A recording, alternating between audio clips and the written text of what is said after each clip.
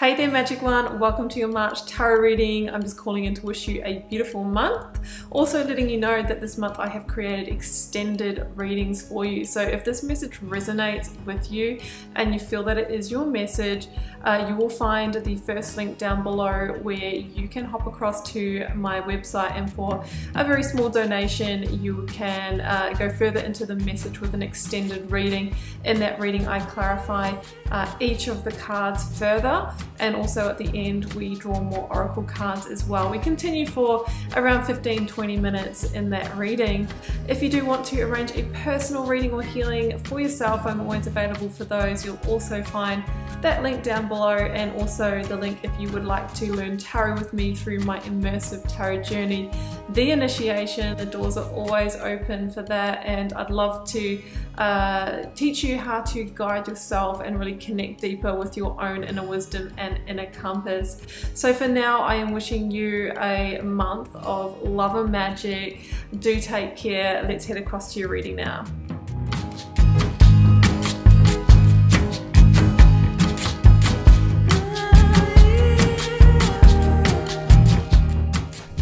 Sagittarius, welcome to your reading for the month of March.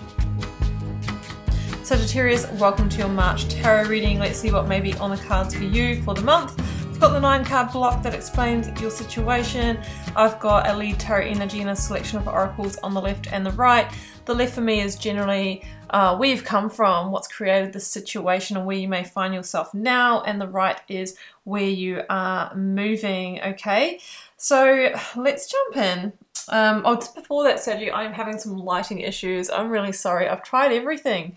Sometimes I don't change anything, but the camera flares and overexposes. I've played around with blind up, blind down, ring light on and off. Nothing's working. So if you know about this stuff and why it does that, please let me know. I need help. Okay, let's jump into this reading. It's so interesting because when I pulled the first line, the 9 of Swords, the Empress, and the 10 of Swords, I was like, there's been some big disappointment here about something you tried to create that came to maybe an abrupt ending, a painful ending, or something like that. And then the Empress was your lead energy, but in reverse in the past, okay? So something that you really maybe put a lot of effort and energy into just did not play out as you had hoped, okay? So I'm going to give you some examples because this is a general reading. This could have been a new business venture or an investment that you tried to create. This for some of you has been a conception journey, and I'm very sorry to say this could have been a miscarriage for some of you, or not being able to conceive and needing to change course on that.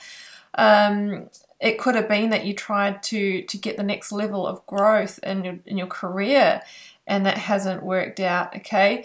So there's been something that has not worked out that you really had a lot of hopes, dreams, and wishes. You know, you had a lot of faith in it, and there's been a huge disappointment and a lot of stress as well, because you could have lost financially with the Empress as well, okay?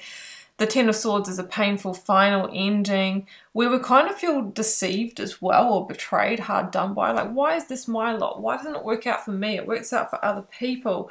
So that's what I'm feeling, but we've got to keep in mind that there is a new dawn, a new day. There is spirit or source watching over you, and look at the energy towards the end of the reading. It's so happy and positive, and we just have to keep in mind that, you know, this is all part of the journey. You know, all part of the learning curve, all part of the test of life, okay?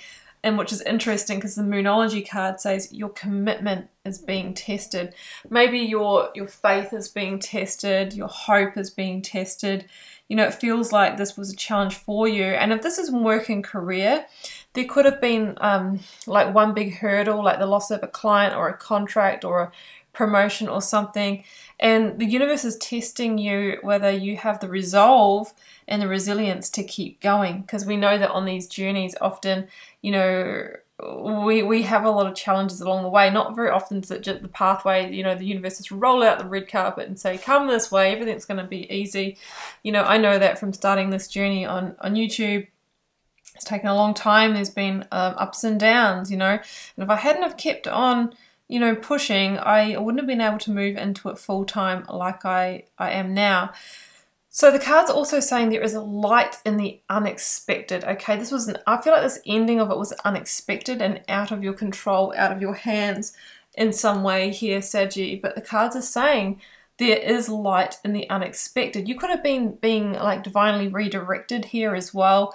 The universe is saying this was a test and challenge for you, but also it wasn't meant to be for you right now in this form, okay? Have some compassion for yourself. Maybe you might need to have compassion for another if somebody was the person that kind of pulled the pin on this, pulled the plug. You know, really we need to soften the heart and understand that, you know, what we are seeking is seeking us, and eventually we will align with that. There's a strong energy, Sag, of needing to move on from this situation, okay, and not stay in the stress and the worry. If we stay in like sadness or grief or stress and worry, we are going to hold a really dense vibration, and then we will attract, you know, experiences towards us that validate that position. We need to elevate, be compassionate, you know, see the light in the unexpected here, so that we're going to attract in higher vibrational experiences. So we've got the Chariot, Queen of Wands, and the Eight of Pentacles, and this is all about moving on to new victories, okay? Leaving behind, you know, the baggage from the past, leaving behind a sense of home is what it feels like. Could have been the ending of a relationship, I didn't even mention that, or moving out of a really loved home as well, one that you kind of grew and, you know, cultivated and renovated or put your energy into. That's what's coming through. So the Chariot is being determined to move forward to greater victories. You know, and the Six of Swords is the lead tarot energy on the right, Saggy, which is about a necessary rite of passage. And it is with a heavy heart that you're moving on. There's sorrow here. But what you're actually moving on from is some kind of emotional roller coaster or something that has caused you a lot of disturbance in your internal world. So you're moving into like harmony and peace and smoother sailing. It feels like for some of you may be the ones doing the ending. You've got communication here. I see in the Six of Swords, you know, the key character holding the sword, which is often a communication symbol in the tarot, and it can be about the severing of ties or holding of the boundaries. So if you are the one that is doing the ending and intuitively feels that's the right thing, Sag, the cards are saying it's the right timing now. It's time for the communication, okay?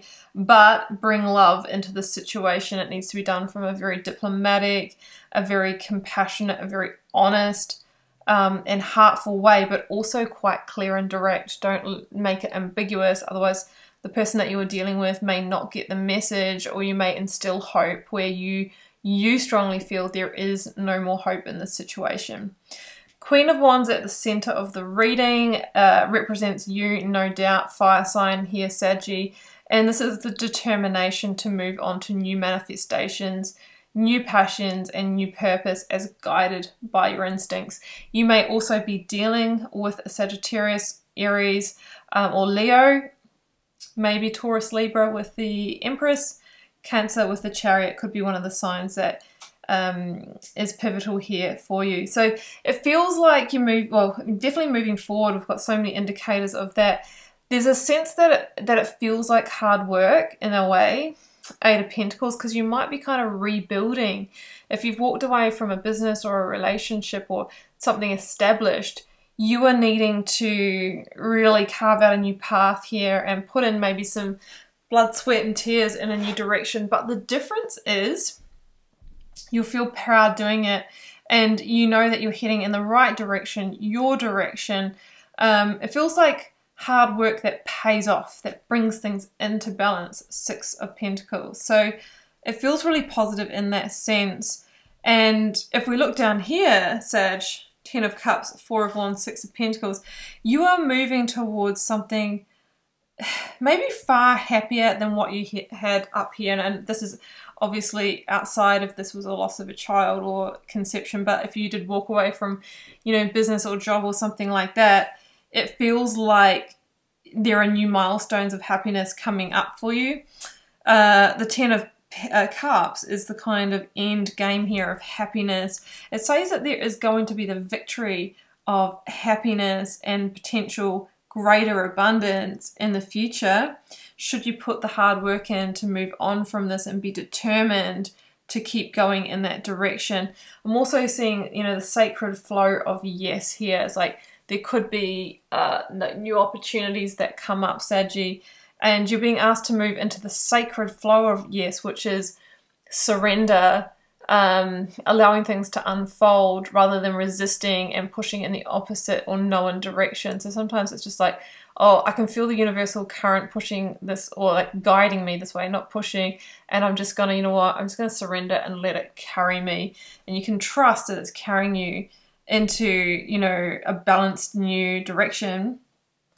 The Six of Pentacles is this energy of it will be your time to receive soon, you know, in the next spiritual season, but you're needing to put in the groundwork of recovery from this, of moving on, maybe some hard work. For some of you, you might be going back to kind of being a bit of an apprentice again, studying again, starting out kind of not right at the beginning, but it feels like there is like some kind of entry point here for you to build up again, and then, you know, you will come into your balance.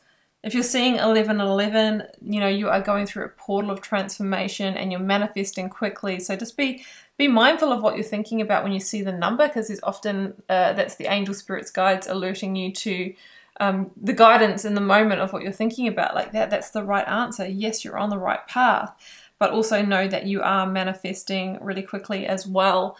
So there you go, Saggy. It feels like there's a recovery from maybe a unexpected ending, or maybe you are the one that's needing to communicate and initiate an ending of something that's just not been delivering what you'd set out to achieve with it, and it's time for you to move on to the new. Otherwise, we can spend too much time, you know, trying to, you know, grow or cultivate what, you know, basically the conditions aren't right for. The Empress says the conditions are right somewhere else. There is light in the unexpected. Your commitment is being tested, but if you put in the hard work, effort, and energy, you can actually manifest something maybe far greater than what you'd hoped for in the past anyway.